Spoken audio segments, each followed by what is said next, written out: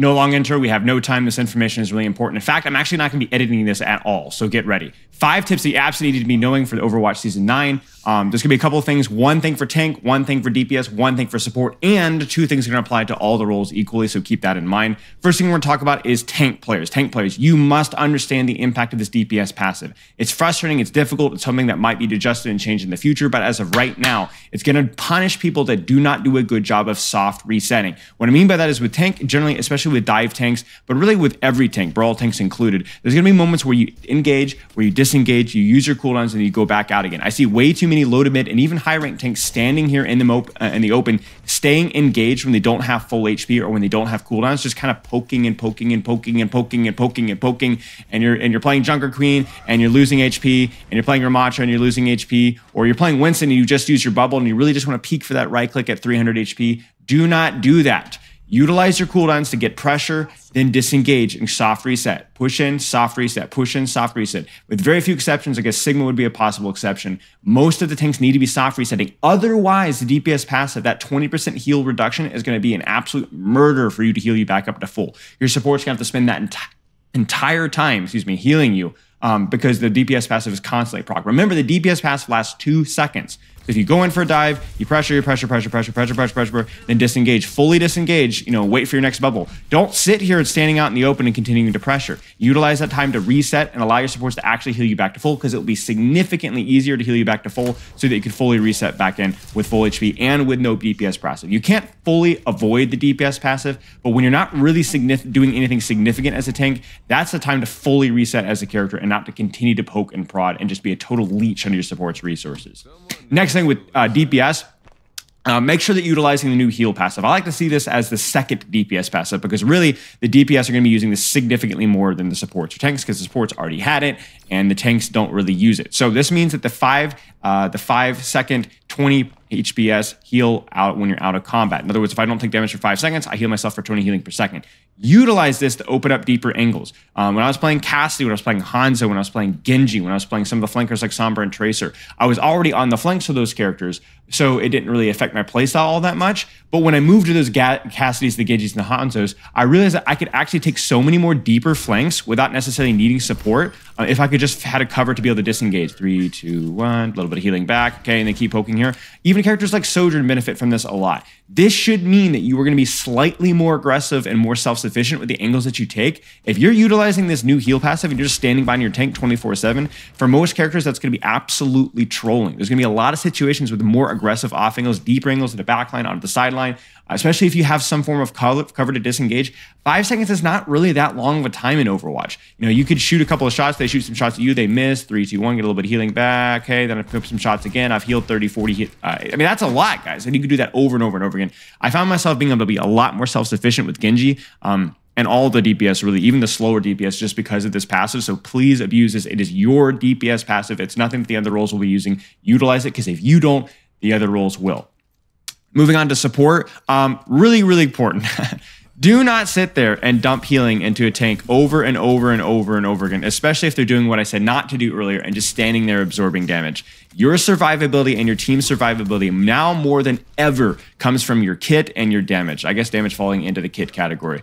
Your shift, even your regenerative burst, things like anything that's raw healing is going to feel a little bit worse, not just because of the DPS passive, but also because the healing has not been buffed to compensate for the larger health pools. The larger health pool is the survivability, raw healing is not. Things like Immortality Field, Suzu, and so on are still good, but utilize your kits beyond just your healing to actually get value. If I'm playing Baptiste and all I'm doing is healing and healing and healing and healing and healing and not putting on any pressure to abuse those new projectile sizes, then you're actually absolutely trolling. Same thing with a character like Ana. Nade is maybe a little bit weaker with the larger health pools, but it's still an unbelievably effective use of pressure. And same thing with Sleep Dart. Still does just as much as it was before. My shots are even easier to land, right? Look at that. Okay, this is not a good example. Maybe this is the opposite of practice range of using. But yeah, I mean, look at that. There's so many ways to abuse this kit, and if all I'm doing is just dumping massive projectiles into my healing, into my targets that are already 20% debuffed over and over and over again, you're going to be losing a lot more games. And this was true in Overwatch 2 prior to these changes. It's even more true now. Healing is less effective, but your kit remains the same, and now it's even easier than ever to hit shots. Make sure that you're using that, not just on characters like On and Zen, but dare I say, Mercy. There are situations where they're Valking Mercy in the right hands isn't just a troll funny thing that Boger does, but it's actually really, really good. Like the headshot hitbox in this character is insane. Use this. I can't believe I'm saying this, but actually use this in certain situations. And even a character like Lifeweaver benefited a lot from the projectile size changes. Like it is actually significantly easier to get headshots now. So there will be times where just raw healing over and over and over and over again is not going to be the play, but the rest of your kit is still functional just as much as it was. So make sure to use that. So that's it for the role stuff. There's going to be 2 tips, one for each. Well, just one for each, 2 total for anybody, 1 for each role. I'd say a little bit more focused, but I think that honestly, these can apply to everybody. So for the cover usage, I want to talk about mostly supports here and DPS, but really this would apply to tanks as well. Make sure that you're utilizing cover. It's so much easier to get shots down, landed. It's so much easier. I find myself so many times on really all characters, DPS support, and even to an extent tank, I find myself going, oh, I'm dead. I did not realize that they could kill me that fast because in their attempt to try and reduce burst damage, I actually think that it's been in some ways just as easy to get bursted down, just because you're going to find yourself getting hit by shots that you didn't think would land. And I think that these hitbox changes are a great example of sometimes you're going to feel like you're invulnerable and sometimes you're just going to absolutely melt. Regardless of how that goes, please make sure that you're utilizing cover at all times, because if that Cassidy hits a shot that you didn't think you would hit, if you're not immediately able to disengage from that Cassidy, then you are going to die. And there were so many times where I died on DPS and support specifically, but again, tank as well, when I just was a little too far from cover because I just didn't expect them to hit those shots. That's going to be the norm moving forward, even in lower ranks, so keep that in mind. The last one is going to be a little bit more focused on DPS and tank, but it will apply to supports as well.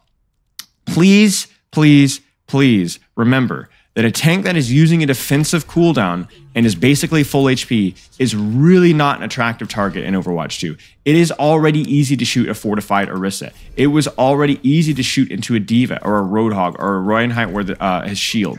Please make sure that you're utilizing the DPS passive on tanks that you can, but remember that your projectiles overall are easier to hit versus everybody. So if I'm playing Cassidy and I'm like, man, these projectiles feel massive, and I'm just dumping shots into a Rein shield, please be very careful about your focus on tank, especially when that tank has defensive cooldowns. Now, if you're shooting a Roadhog and you're keeping that DPS passive proc, or you're shooting a Malga and you're keeping that DPS passive proc, I get it. But if you're shooting, again, into a Winston bubble over and over and over again when he's completely out of your fall-off range, or a Primaling Winston, or a Wrecking Ball, or a Zarya with bubbles, or a Matcha with Nemesis at full HP, and there are other targets available and easy to kill, this is the least efficient use of your buff to projectile sizes. There are lots of times when shooting a tank is good. Many times you'll be shooting a tank is good. Most of the time you might even be shooting a tank.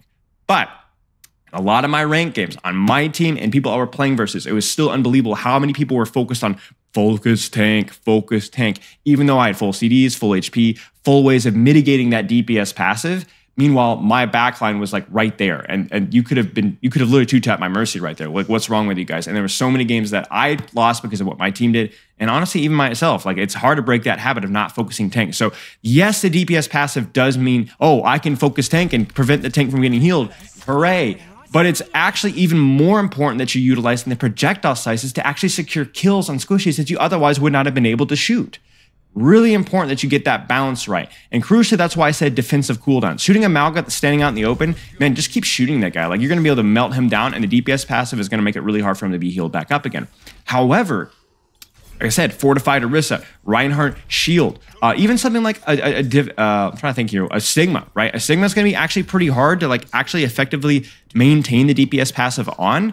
And even if you do, he has so much shielding and so much defensive utility that it's generally not going to be always your most important target if there are other targets to shoot. So that's anyways why I think the Wrecking Ball has felt a lot better despite not receiving any buffs at all. He's felt a lot better for good players, simply because his hitbox is already easy to shoot. He doesn't really rely off of his team's healing. And so I see so many people focusing on Wrecking Ball, and I'm like, man, unless your character has some sort of CC or crazy burst, stop shooting the Wrecking Ball. Find something else that you could burst down instead, at least when there's other targets available. So anyway, that's all I've really got here. Please make sure that you're focusing down the right targets. Please make sure that you're using cover. Tanks players, soft disengage to wipe that DPS passive to allow your supports to heal you back to full. Supports, use your kit, use your damage, don't just heal bot, more so than ever before. DPS, utilize your effective second DPS passive with that passive healing out of time. Let me know what you guys think in the comments. Obviously, I know a lot of questions about what's good, what's bad, what do I think of the meta overall. I don't know. It's too early to say. We'll play it by ear. I'll let you know what you think when I get there. Cheers.